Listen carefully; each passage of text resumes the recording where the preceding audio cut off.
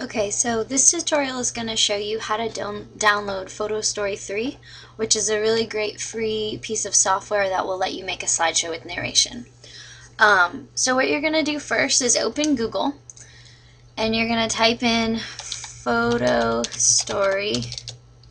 3, and you're going to come down to the selection that's from Microsoft.com.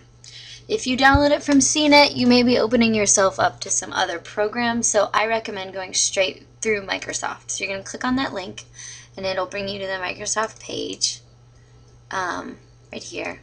And you're going to click on, this is the information about the download, it's 5 megabytes, and you're going to click Continue. Then it's going to bring you to this page. And so first thing you need to do is run the validation tool, so hit Continue to do that.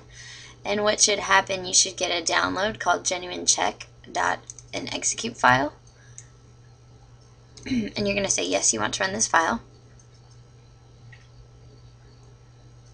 and then you're going to copy this code to the clipboard, and you're going to paste this validation code either by right clicking and hitting paste or Control V, and then you're going to click validate.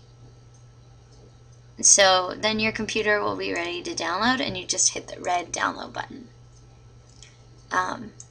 It should open up your downloads, and however your computer does it, mine does it that you have to click on it to open it.